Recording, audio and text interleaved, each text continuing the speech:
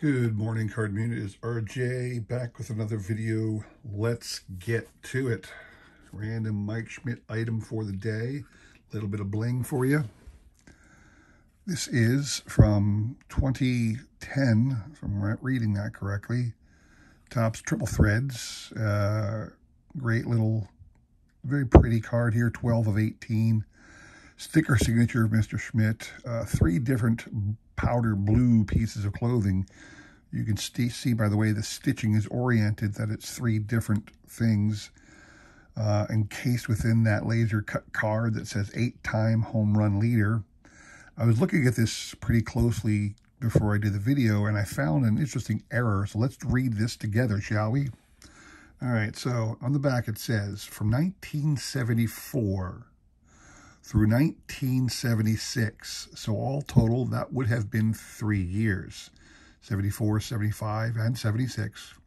Schmidt won 8 home run crowns and hit 93 more than any other player in the game. I'm going to guess that that's a typo and that it should have been 1986. That was the span in which Mr. Schmidt won 8 home run crowns and hit 93 more than any other player. So I don't believe this was ever caught.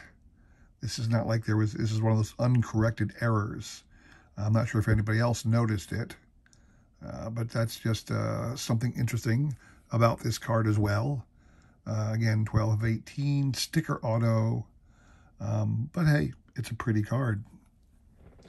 My random baseball item of the day, very random, but something I want to throw out there for the good of the order. Have here a baseball cap. This is a minor league cap of the Trenton Thunder. I believe they're a Red Sox affiliate now, although they have switched a number of times to different teams.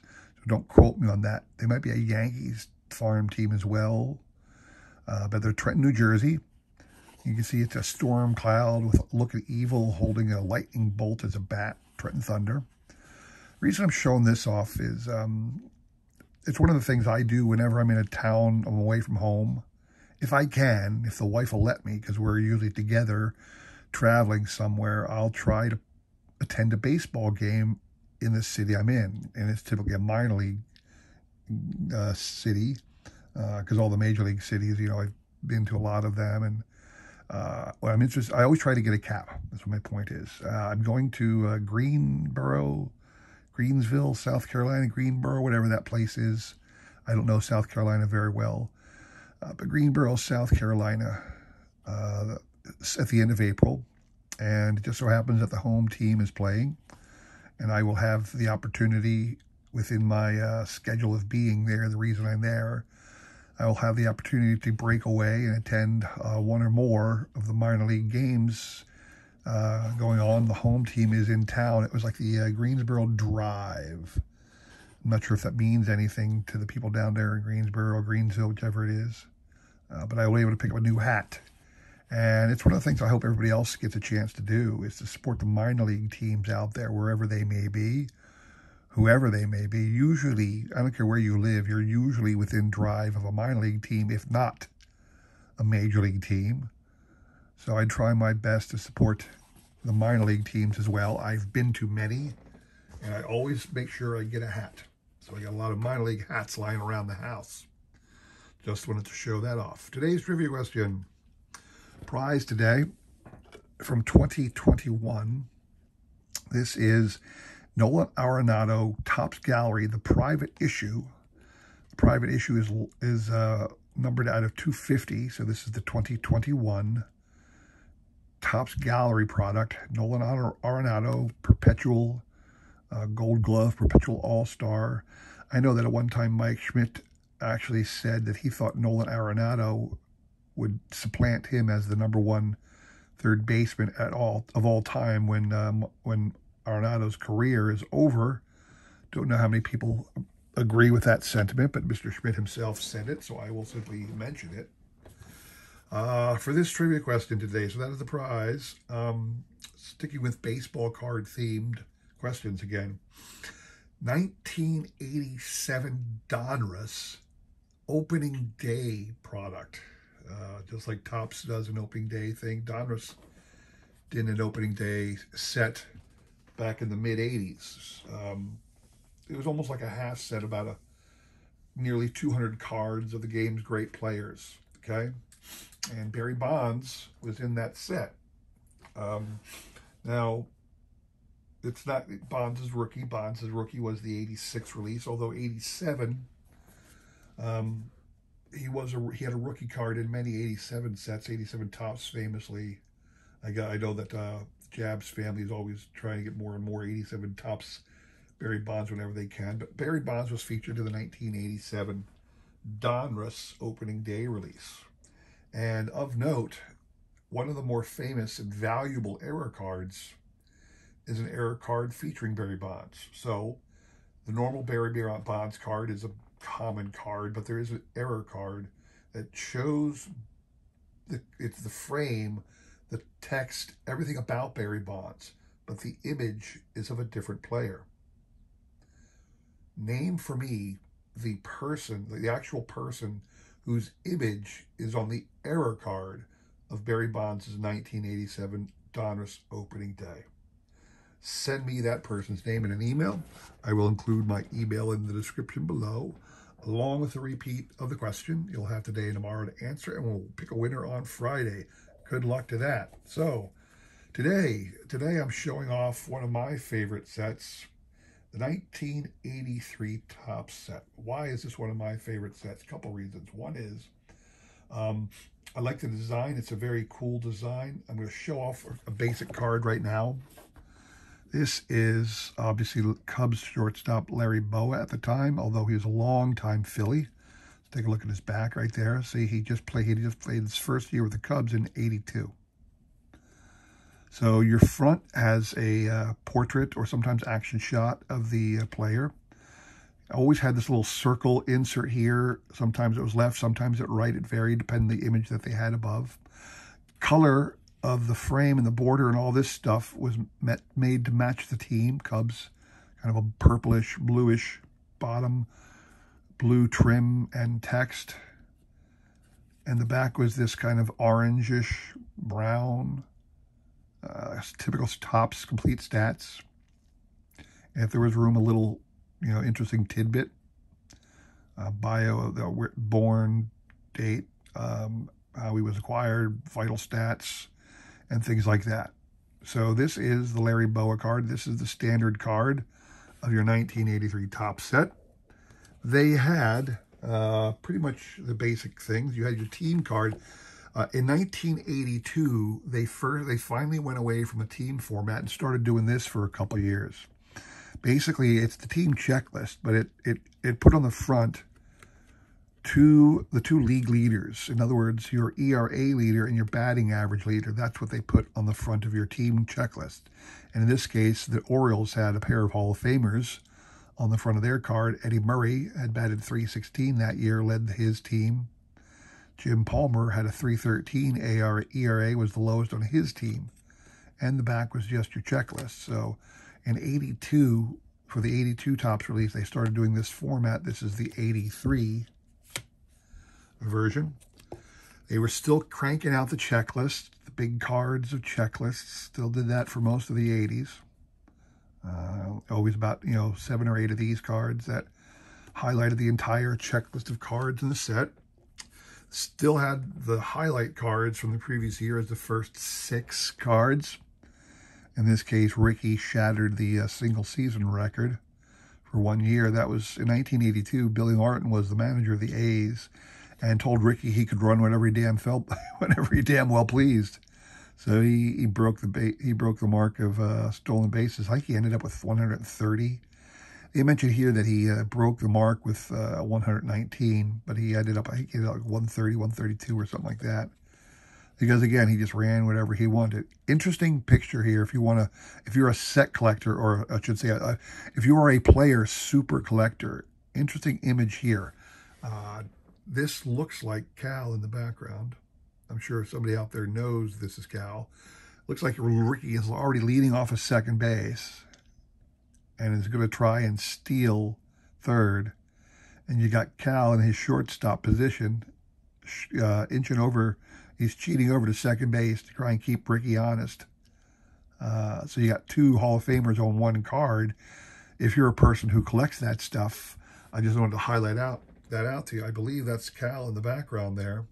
Would have been his rookie year in '82. And Ricky Henderson getting a nice lead.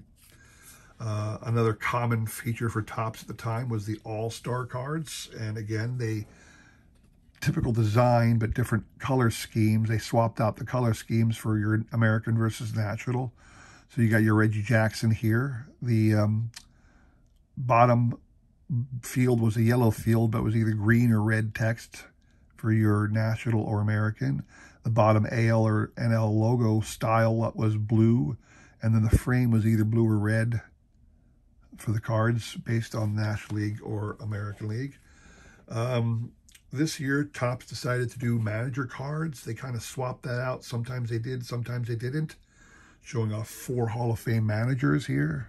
Sparky Anderson, now with the Tigers. Actually had a really cool thing. If you're a Hall of Fame collector, it had his managerial record on the back. Here's Whitey Herzog, a Hall of Fame manager. Had his Major League batting record there. And Sparky did have 1 year with the Phillies. It just kind of, it didn't list the 1 year versus 2 years. It just kind of listed your Major League and minor league totals because he had so much managerial experience, which was different for Whitey Herzog. He had just a little bit of Major League experience and just a little bit of managerial experience at the time. Joe Torre, okay, there you go. His batting record, his career batting record, and his managerial record to date could fit on both cards. And then Frank, again, Frank had too many stats to fit on 1 card as far as playing, but this was his managerial record at the time. So Topps went with manager cards that year, one of the first times they did that. They also had league leaders, and I'll go through the league leader cards with you. This is who was leading the league at the time. Willie Wilson led the league, the American League in batting, while Al Oliver did the same in National League. Home run leaders. Mr. Schmidt failed to lead the league in home runs that year. Dave Kingman took the title. Where was Mike on the list? He was 3rd behind Dale Murphy and Dave Kingman that year. And you had a tie in the American League. Reggie Jackson, Gorman Thomas of the Brewers. RBI leaders, Hal McRae for the American League, and Murph and Al Oliver tied. Stolen base leaders, no surprise on this one, Ricky Henderson and Tim Raines. Victory leaders, Lamar Hoyt. People forget Lamar Hoyt even existed for the White Sox. He had a Cy Young year. 1 year is probably this year, if you consider. Steve Carlton, perennial all-star there. Strikeout leaders, Floyd Bannister and Steve Carlton. ERA leader, where was Steve on the ERA leader? Because he didn't get he didn't get the Triple Crown of pitching. He was a few rungs too low because Steve Rogers had a great ERA season. And Rick Sutcliffe on the Indians at the time. And then your save leaders, again, no surprise, Quisenberry over the American League and Bruce Sutter for the National League. So now I'm going to show off a couple cool cards for the 83 set. If you did the 83, of course, your 3 rookies, Sandberg, Boggs, and Gwynn. My Boggs was very well off center. The Gwynn and the Boggs were not particularly perfectly centered either. No reason to get these slabbed. They're just part of my set. They go in the binder. A couple of interesting picture cards, or interesting cards to talk about. Oop, sorry for the knock there, people. Hope you didn't get dizzy. John Denny of the Phillies. I just thought this was an interesting picture. I don't know if he was actually they took the images on a cloudy day or something, or if they just made him stand in front of a screen or something. The background here was just so weird to me. But John Denny would go on to have a Cy Young here for us in '83. Interesting here, I thought Steve Henderson for the Cubs, the outfielder, but he's bunting in the batting cage, and they chose that as a picture that they should put on the card. He's bunting in the batting cage, and it looks like it's spring training, as if this was a good image. Love this one, Jim Kern. Jim Kern just looks like he totally stoned, and he walked in and he said, "Hey guys, you guys do what? You're playing baseball? I like playing baseball. Can I join you? Dude, I could pitch, I think." I mean, he looks totally stoned out of his mind, just wandered in there, and they threw, "Hey, go ahead and pitch." This one I just laugh at. Rich Dauer at second base. I'm not sure who 28 on the Yankees is, but he's sitting there right under him. And I always think to myself, he's like gonna scream to Rich Dauer, "I got it, I got it." Try and get him to drop the ball. That one always made me laugh. And this one, I just love the name. Marvis Foley. I don't think I've ever met a Marvis in my life before. If you look back here and you find out where he was born, Stanford, Kentucky. And his home is Lexington, Kentucky, so that makes sense. If you take a look at the guy's picture, big guy. I've never heard the name Marvis before. I just thought that was an interesting thing. And then lastly, Tito Landrum. And Tito Landrum's been around for a while, but I was looking at his stats, and take a look at this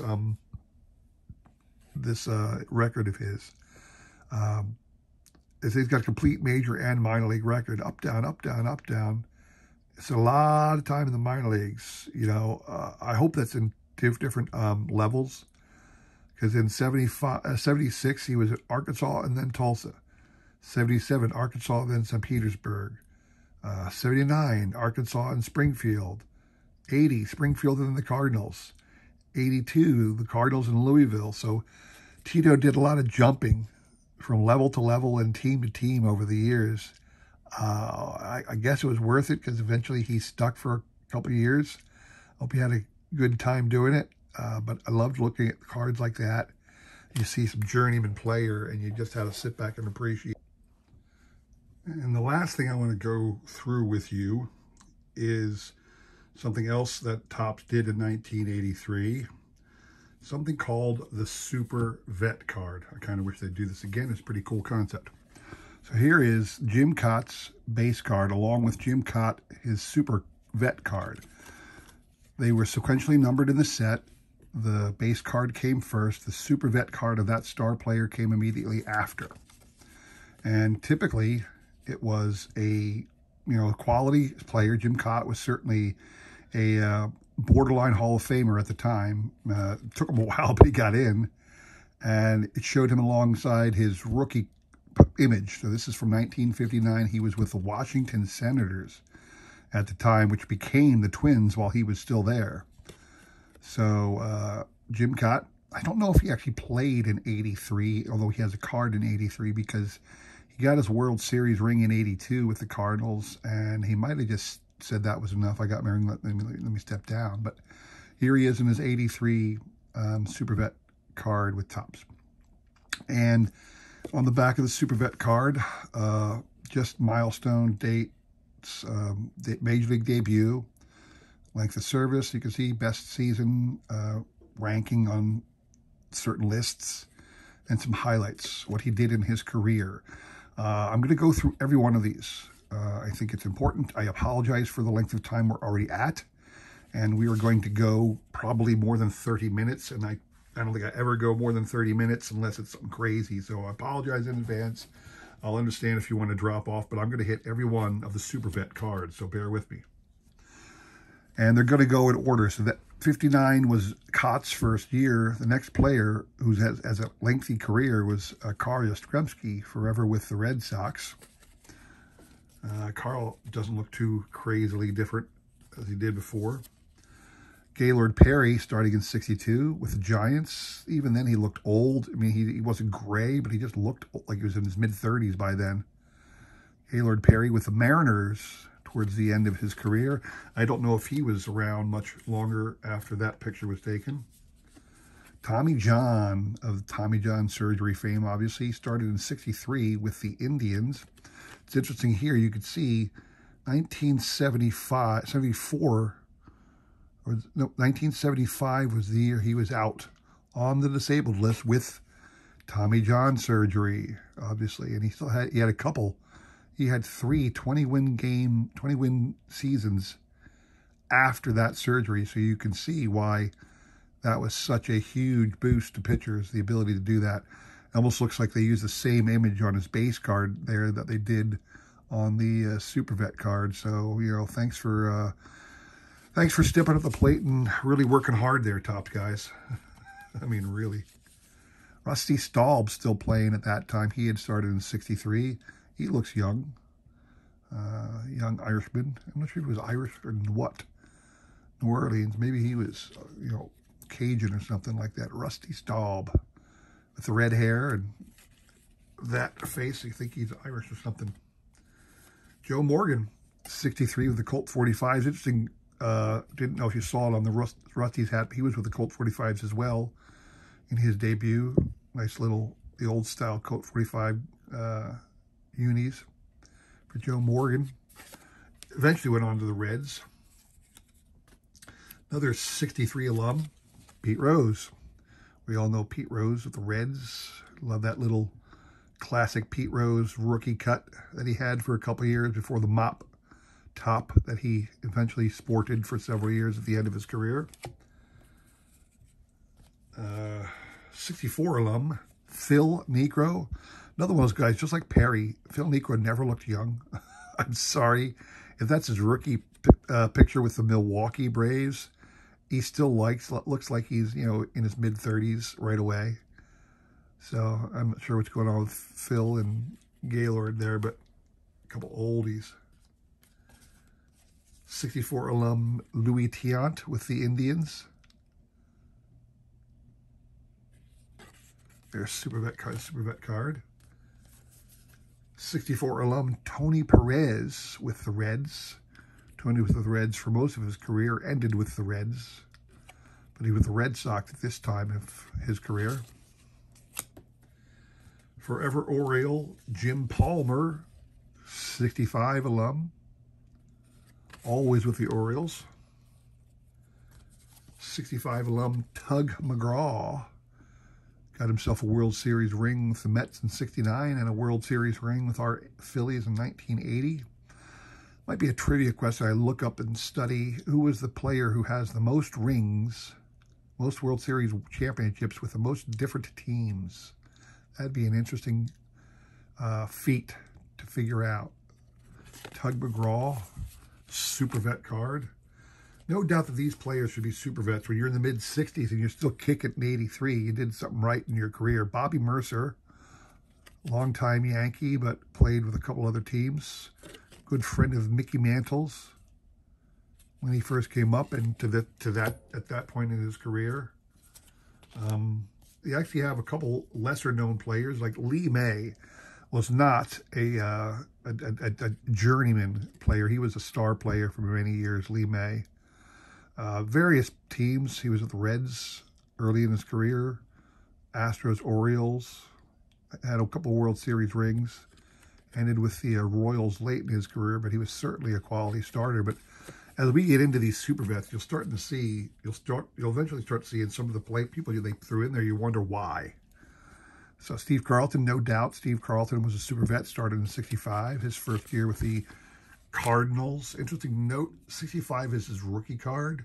So must have been in the high-numbered set that they paid a rookie card of him.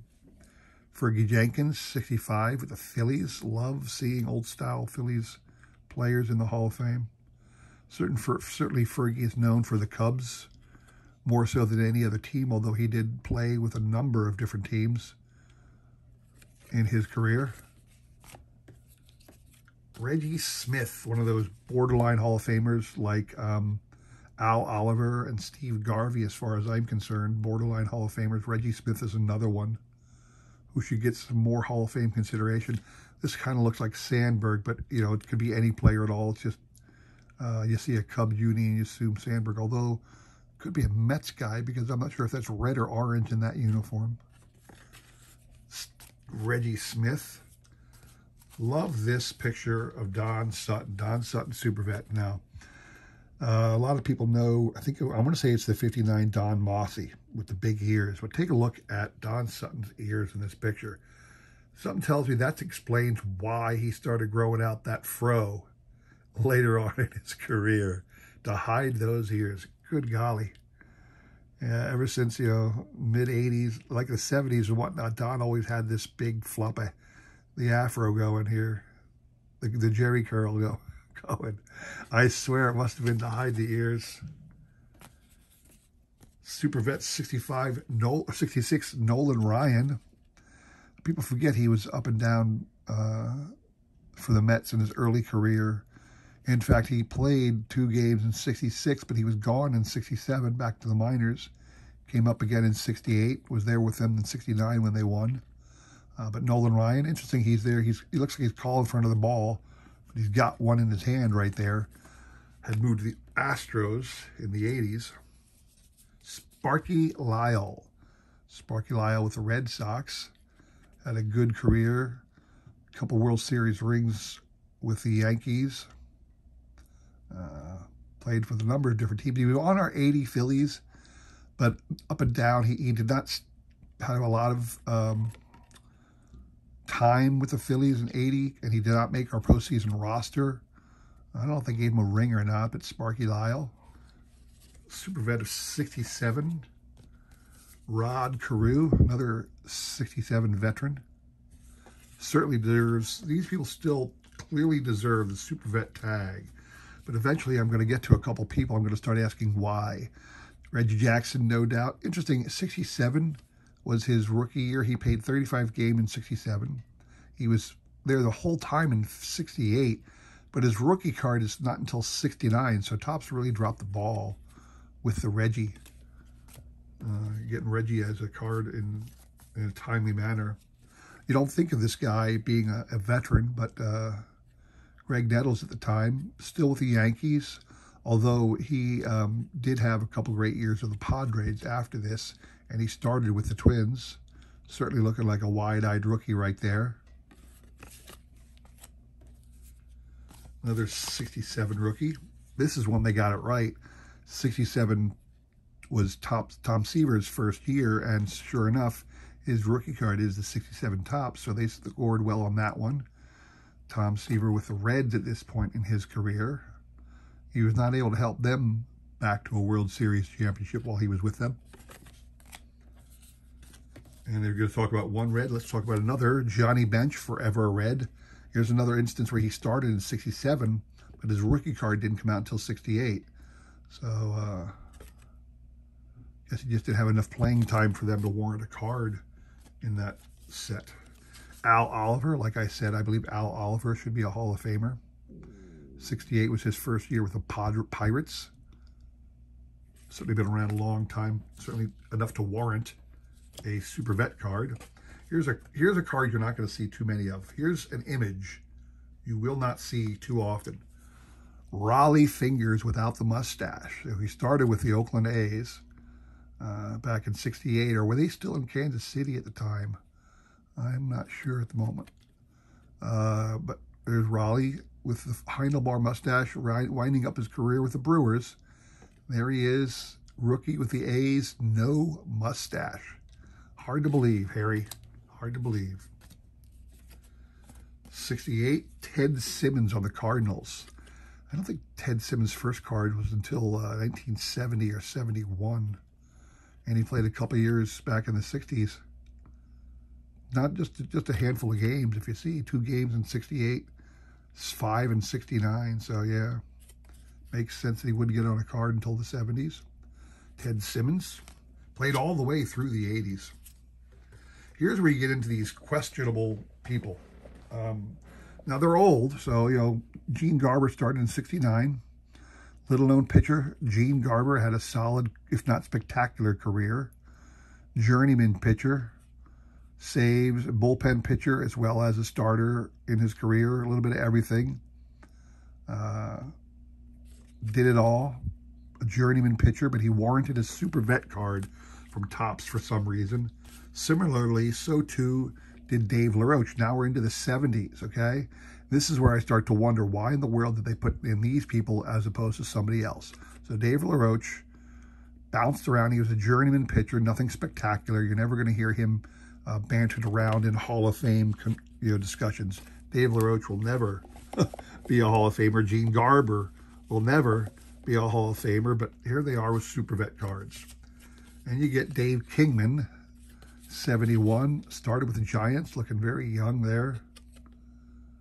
71 with the Giants. I'm going to get through the last of these and start wondering, okay, well, what about this guy? What about that guy? I'm going to show you some other players who I think better warranted a Super Vet card. Now, Mike Schmidt, I think the only reason he got a Super Vet card is because it had been 11 years, and he was a star player of the day. So that's why they threw a Super Vet card in him. You know, because there's a couple other players. I really wonder why in the world would they have wasted a card on that guy. So Rich Gossage, he's on the borderline. He's certainly a Hall of Famer, certainly deserving of his Hall of Fame card. Same stats as Mike as far as length of play, if you consider that. He got a card. Here I start to really wonder what in the world. Kent Tekulve, really? 10 total seasons with the Pirates. And he gets a Super Vet card. What in the world? Why are you thinking that, Topps? I mean, what in the world, really? And then lastly, even though he's a Hall of Famer, Bruce Sutter, he hadn't even been in the league 10 seasons by this time, and he's a Super Vet? What in the world? Sure, he's a Hall of Famer. Sure, he's good, but this is the person you add to your Super Vet lineup? I mean, come on. Dave Winfield didn't get a Super Vet card. How come? He started in 73. There's a lot of players that didn't get Super Vet cards. Rickey Henderson, could he have gotten a Super Vet card? I don't know. It boggles the mind. Let me show you all a couple players who were in the league long enough that I think they were deserving of a Super Vet card. Gene Tenace, catcher first baseman. Gene Tenace was with the A's in all 3 years that they won the World Series back in the early 70s. He started in 69. Gene Tenace was more deserving of a Super Vet card than either Bruce Sutter or Kent Tekulve, probably more so than Dave Kingman even, to be quite honest with you. He started in the 60s. Another guy who probably deserved a Super Vet card, Paul Splittorff. Paul Splittorff started in 1970 with the Royals, had a quality career with them. You know, if you're going to throw a pitcher, why would you have thrown Paul Splittorff in there instead of Kent Tekulve? Here's a really no-name player, Aurelio Rodriguez, third baseman of the White Sox at this time, but look at his career. He goes all the way back to 67.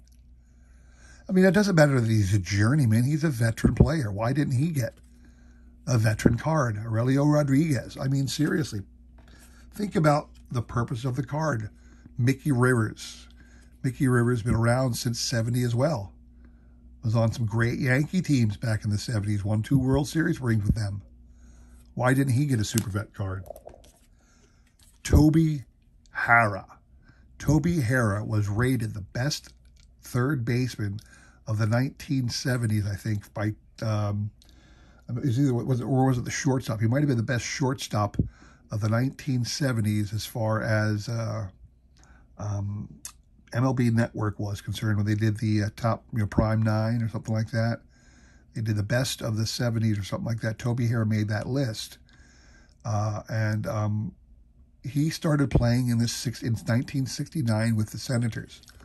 Why didn't he get a Super Vet card? Darrell Evans. Darrell Evans was around forever, and he started in 69. He hit over 400 home runs, dang near 500 in his career. Why did Darrell Evans not get a Super Vet card? Larry Heisel, designated hitter with the Brewers, but also had some league-leading home run years in his career, leading RBI years in his career. Started with the Phillies, believe it, but he started back in 1968. All they gave was his careers. Nothing cool about him. They just, here's your stats, pal. Why did Larry Heisel not have a Super Vet card? Bill Russell, shortstop of the longtime Dodgers infield, started with the Dodgers in 69. This makes more sense than some of the players they included. Joe Rudi, another veteran of the A's World Series dynasty back in the 70s, along with Gene Tenace. Started in 67, people. If you're going to do a subset and you're going to call it Super Vet, think about who belongs, whoop, I'm dying here, who belongs and who doesn't before you waste our time putting together a set like that, you know? And then lastly, Mark Belanger, utility shortstop of the Dodgers, along with Russell. Mark Belanger started in 1965, people. 65. He looks ancient. He looks like a veteran, and he didn't warrant a Super Vet card. What was Topps thinking? Sorry to rant and rave about that, but the Topps Super Vet was one of the things I really wanted to go over with you. So I have one last story about why 1983 Topps is my favorite. I've told this story a number of times. I've shown this card a number of times, but I'm going to do it again. So I have in my hand a 1983 Topps card, reserve catcher Glenn Brummer. Glenn Brummer had a forgettable career because I don't think anybody but me even remembers the man's name. He had a lot of up and down, a lot of minor league experience. He had 21 games with the Cardinals. In 1981, he had 35 games with the Cardinals. In 1982, hopefully he got himself a ring with the team. I don't know for certain, but hopefully he did. Glenn Brummer, the reason it's important to me is the 1983 Topps set is the first one I chose to complete. In other words, I collected cards as a kid from 78 to 84. That's when I was actually buying packs as a kid. And I got out of it for a year. When I got back into it in the late 80s, I found the set that I had the most cards of, and I began going to card shops and shows and buying singles. This was back when you could still find dealers who had boxes and boxes of singles of the current year's cards. You don't see that too often anymore. You'll see singles of the vintage cards from the 50s, 60s, and 70s, but you don't see too often dealers with like 5,000 count boxes just holding singles of 2023 Topps. You don't see it. You did back in the 80s and 90s. You had people who just dealt with commons. There was a card guru, I'm not sure if he's still around, called the King of Commons. But anyway, after a lot of work, I was down to one card I still needed, and it was this card, the Glenn Brummer. And I looked high and low for it, couldn't find anybody who had just a card. Then at one show I was at, there was a person who was selling like a 3,000 count box of what he called was, you know, unlooked and unsearched, and it was 1983 Topps cards. He wanted to get rid of it, and he was selling it for 35 bucks at the time. Now, I was ready to buy that price. I said, listen, I'll buy it, but I need to know if this one card is. I'm looking for one card. I need to see if this one common card is amongst your things. Can I look? And he said, no, you can't. Well, I wasn't going to waste my thinking back in the day. This is how stupid I was. Whenever I got cards as a kid, if I already had one, I threw out the rest. Literally. I never kept my doubles. I threw them in the trash. So who knows how many Eddie Murray rookie cards I could have had. Who knows how many 79 Ozzie Smiths I threw out, or Ricky Hendersons, or what have you. Who knows how many doubles I tossed in the trash because I just didn't keep them. Anyway, Glenn, the guy wouldn't. I just needed the one card. I didn't care about the others. I wanted the one Glenn Brummer from the dealer. He wouldn't let me look through the box, so I moved on.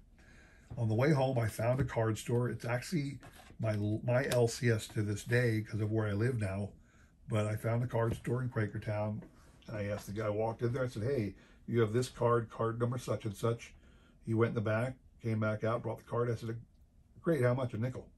He told me it was a nickel. And I paid the nickel, and I was gleeful. I was jumping around with glee because I had a 1983 Glenn Brummer. So that is my 1983 Topps story. That is the showcase of 1983 Topps for you today. I hope you enjoyed that video. I do apologize for the length. I do greatly apologize, but I had to get through it. And I wanted to show off all the Super Vet cards and then complain a little bit about Topps' choice of who should be a super vet. So anyway, thanks for watching. Please consider liking, subscribing, commenting, and all that jazz. Don't forget the trivia question again. Check in the description below for all the details there. Come back again Sunday. We'll be doing the trivia recap. I appreciate you watching. Please continue to do so. I appreciate the support as I try my best to support everybody else in this great card community, okay? We will see you again on Sunday.